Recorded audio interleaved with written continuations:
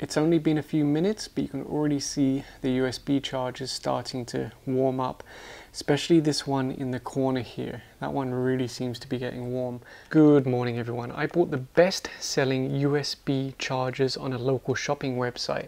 We have my phone, Cherry Mobile, Samsung, Oppo, Huawei, Vivo and Bavin. Now what I want to warn you is that I suspect that most of these products are actually fake. Some of these have actually sold tens of thousands of units. It's a little bit worrying because there are photos of these exploding. There are photos of these where the pins fall out, making them an electrical hazard.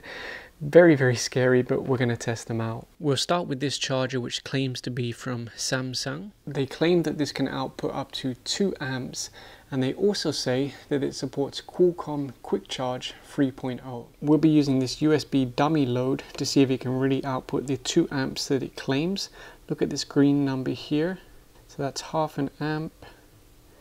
We're now approaching 1 amp.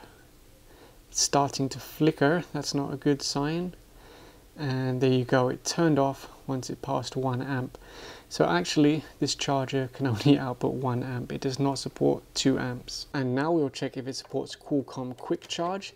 If it does, this light will go solid, and it did not. Let's try again. So it does not support Qualcomm Quick Charge. Now we'll try this one, which claims to be from Bavin. This one might actually be genuine. So we're approaching 1 amp, no problem. Let's keep going. 2 amp, so this is the best one so far.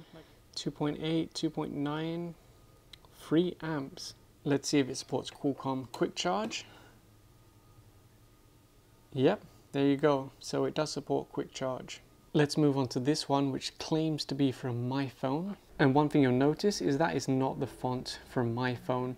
So another hint towards this being fake. Okay, we just passed 1 amp, and there you go, starting to flicker, and it turned off. And if we check for Qualcomm Quick Charge, it does not support Quick Charge. This one that's allegedly from Cherry Mobile looks to be identical, so I think the result will also be identical. So we're approaching 1 amp, and there you go, turned off. Now let's try this one. It claims to be from Oppo. It says it's a 2 amp charger. It doesn't claim to support fast charge. We reached 1 amp and it's turning off. So again, this is not a 2 amp charger. Next we'll try the one that claims to be from Vivo. This does say it supports Qualcomm Quick Charge. So let's go ahead and raise the current. Wow, can't even make it to 1 amp. Look. Oh my goodness. Cannot even handle 1 amp. What a joke. Let's see if it really supports Qualcomm Quick Charge. And no, it does not. Here's another one that claims to be from Oppo. It says it can output up to 3 amps, and it also claims to support Qualcomm Quick Charge. This thing is very bulky, but there's literally no weight to it. We're at 1 amp, okay. Interesting, we're at 1.6, 1.8, 2 amps, surprising. Let's keep going.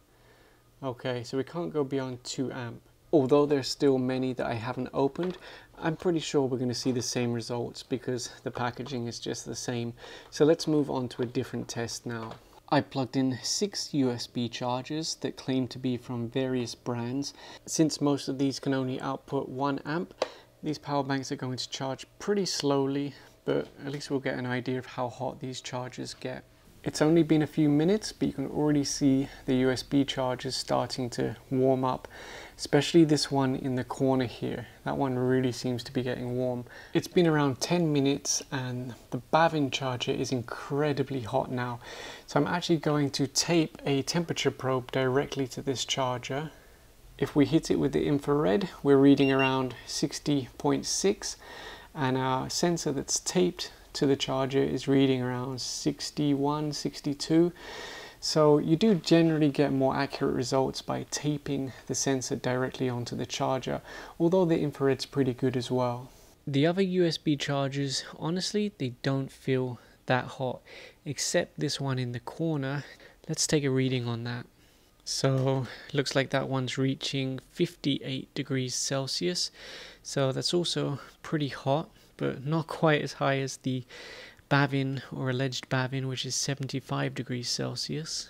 So it's been 6 hours, and surprisingly all of the chargers are still outputting power. They are too hot to touch. If a child touched this, I think they're going to burn themselves. The bavin reaches 85 degrees Celsius, but they are outputting power. The thing is, like I mentioned earlier in the video, I'm pretty sure that all of these are fake except the bavin. I think that is genuine, but it's bavin. So I guess technically they do work, but they don't do what they promise, because most of these say they can do 2 amps, 3 amps. In reality, they can only do 1 amp. And although they haven't exploded or broken yet, I don't think they're going to last very long, because imagine if this is reaching 85 degrees Celsius, you can feel the warmth coming off this. You can smell the electronics. It smells like burning. How long will it really last? My guess, not that long. That's why you have to be very careful who you buy from online, especially on the local shopping platforms, because sellers with fake goods, it seems like they don't get removed. Even if there's thousands of bad reviews, it seems like they're allowed to do this. So you might think you're buying Samsung, you might think you're buying Cherry Mobile, My Phone, Oppo, Huawei, but actually most of them are fake. So make sure you go to the official store or the flagship store. That's the best way to make sure you get an original charger. If anyone's interested, I could make another video where I show some chargers that I actually recommend. But for now, just stay away from these kind of chargers. Thanks for watching.